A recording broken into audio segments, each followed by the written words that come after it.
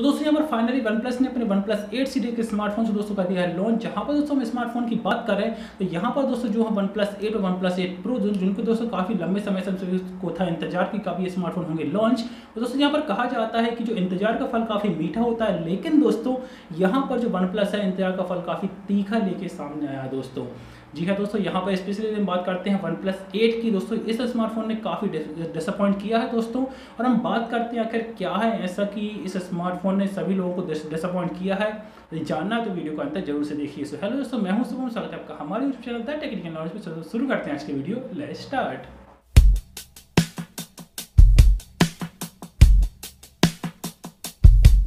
दोस्तों जैसा कि मैंने आपको बताया कि OnePlus 8 सीरीज दोस्तों सभी को बहुत ज़्यादा डिसअपॉइंट किया। दोस्तों यहाँ पर स्पेशली बात करते हैं OnePlus 8 के बारे में। इसको समझने के लिए दोस्तों कि आखिर क्यों ऐसा मैं कह रहा हूँ दोस्तों, समझने के लिए हम इसको कंपेयर करते हैं दोस्तों OnePlus इसके पहले जो लॉन्च हुए थे OnePlus 7T से।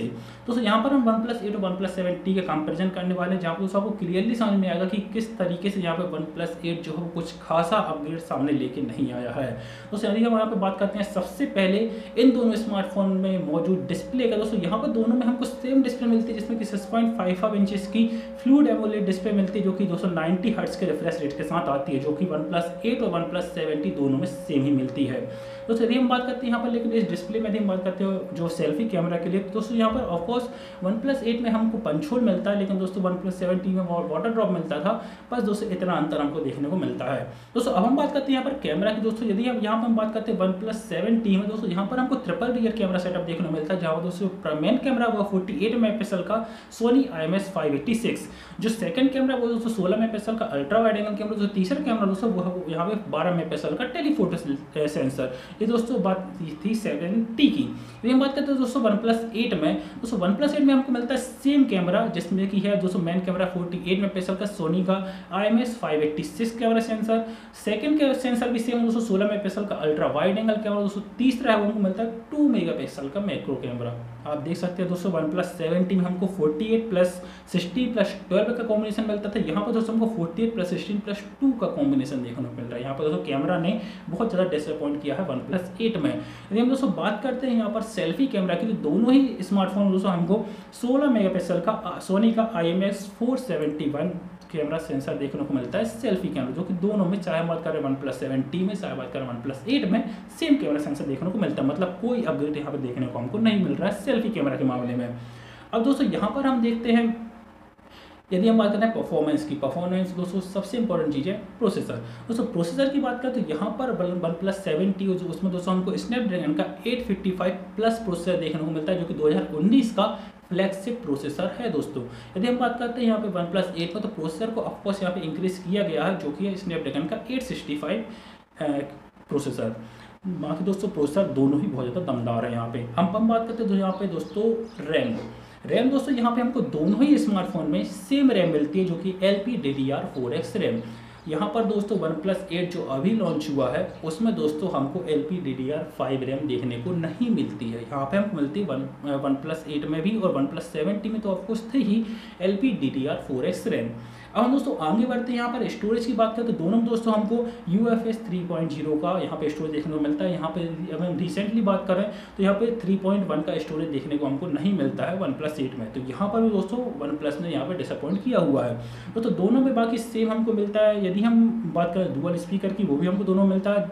यहाँ पर दोस्तों 3.5 mm का ऑडियो जैक भी मिसिंग रहता है। दोस्तों यदि हम बात करते हैं यहाँ पे बैटरी की, तो बैटरी ऑफकोर्स यहाँ पे इंप्रूव की गई है। जहाँ पर यदि हम बात करते हैं OnePlus 7T की, तो उसमें दोस्तों हमको मिलती थी 3800 mAh की बैटरी, बस दोस्तों OnePlus 8 में हमको मिलती है 4300 mAh की बैटरी। यहाँ पे दोस्तों ऑफकोर्स बैटरी तो इंप्रूव की गई, लेकिन दोस्तों चार्जिंग है वो यहाँ पे दोनों में सेम हमको व्रैप चार्ज 30T का सपोर्ट देखने को मिलता है। मतलब चार्जिंग जो है वो सेम मिलती है दोनों में।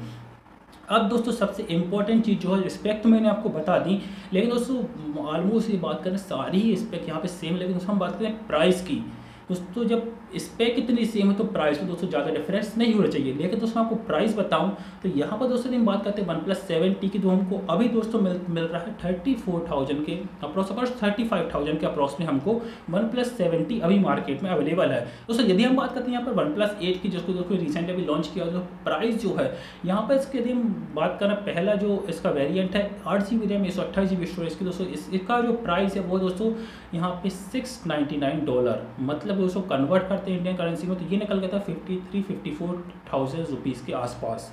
ये इसका बेस वेरिएंट है दोस्तों।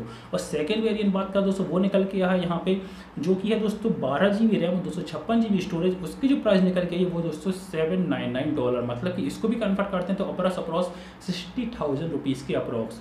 मतलब दोस्तों आप खुद ही देखिए, यहाँ पर आपको OnePlus 7T फिलहाल मार्केट में 35,000 का अप्रोक्स मिलेगा। और इसके दिन बेस वेरिएंट की बात करें OnePlus 8 की, ये हमको बेस वेरिएंट दोस्तों यहाँ पर 54,000 के अप्रोक्स में मिलेगा अभी मार्केट में।